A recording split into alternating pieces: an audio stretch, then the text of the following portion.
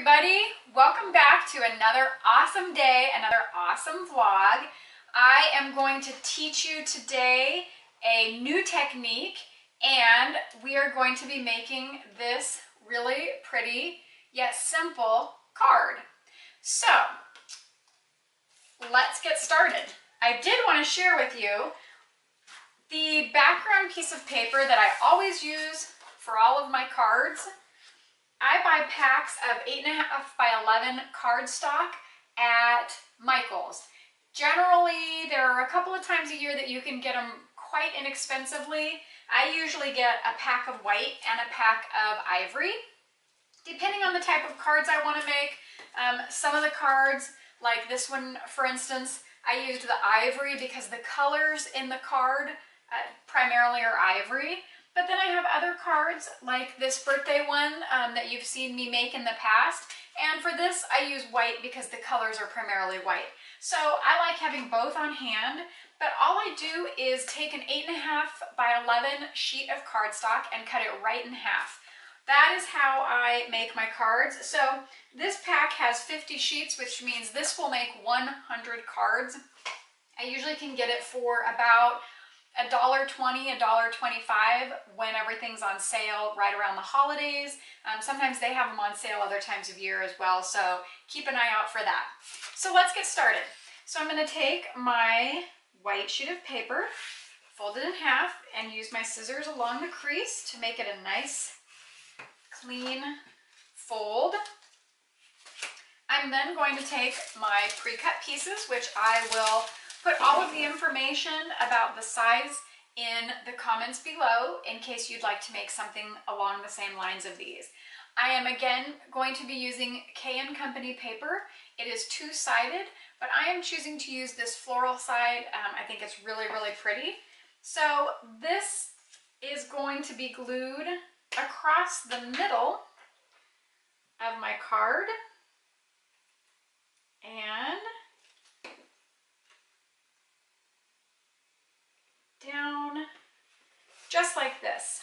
So as you can see, I've used my Elmer's glue that's purple and dries clear, and I've just glued that right across the middle of my card. Next, I'm going to take this cute little piece of gray cardstock. It's from the same paper pack in the K & Company paper pad that I purchased. And I'm just going to glue this right along the bottom. Make sure it's straight and make sure it's pressed down good so the glue can adhere. And it looks just like that. Next, I'm going to take this really pretty piece of turquoise aqua paper from the same pack. The thing that I really, really like about the packs of paper that K & Company sell is that generally within the pack, all of the pages coordinate.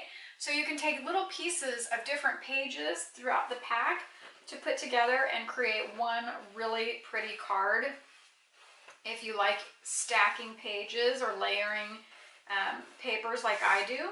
So that piece I'm just going to put right along the side where the card creases and make sure it's glued down. So the next thing I'm going to do is I just have this white strip of paper.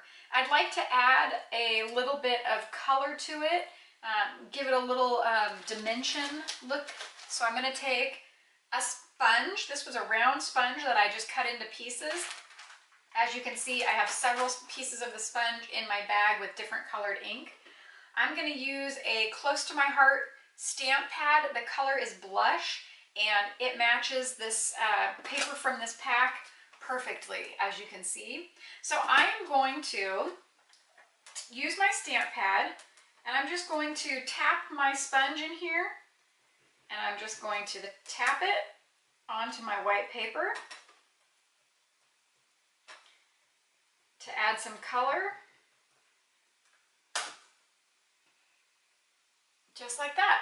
As you can see, I have a sample piece of paper under me so that I don't get anything on my table, and it turns out really, really interesting. So now I'm going to, as you can see on this sample, The bottom has little flaps up, so it kind of looks like a little tag coming down. So all I'm going to do is take my scissors. I'm going to start on one corner here, and I'm just going to head up towards the middle.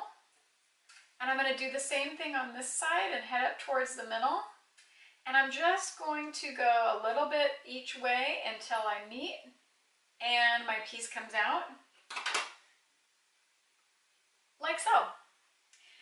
I am going to glue this on, but I'm going to use my foam roll.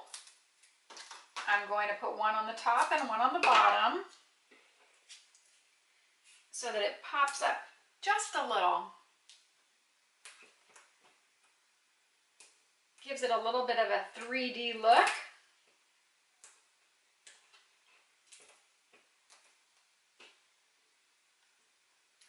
And I'm going to stick that at the top,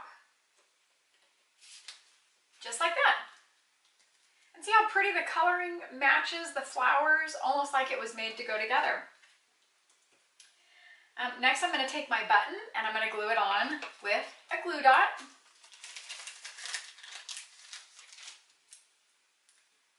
Glue dots are really, really awesome. And if you have watched any of my videos, you've seen that I use them in a lot of different projects. They work really great, and they don't take any drying or require any drying in order to stick. And you can stick heavier objects like buttons onto your cards or your projects, and they stick instantly. The last thing I'm going to do is I'm going to use one of my little brown pearls, add to the top just to tie in the brown from the paper over here, and that's all. So this is a card that didn't require any stamping or anything difficult to make. Some people don't like stamping, they just like using papers and creating a pretty feature card like this. So that's what I've done. This can be used for a friend, a mother, a grandmother. It can be used really for any occasion because it doesn't specifically say it on the front of the card, and you can just add your words to the inside. So thanks for watching. I hope you enjoyed learning a new technique using sponges.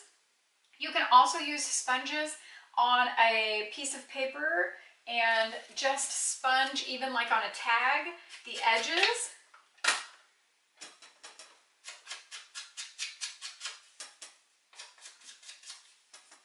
Just to add a little color.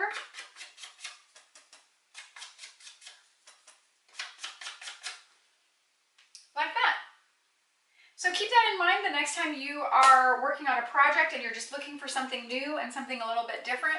Sponges can be used for a lot of different things, and they're really awesome. Thanks so much for watching. Don't forget to smash the like button. If you didn't see my last video, it's going to be right over here. So just click on it and watch. Don't forget to click over here to subscribe. Bye!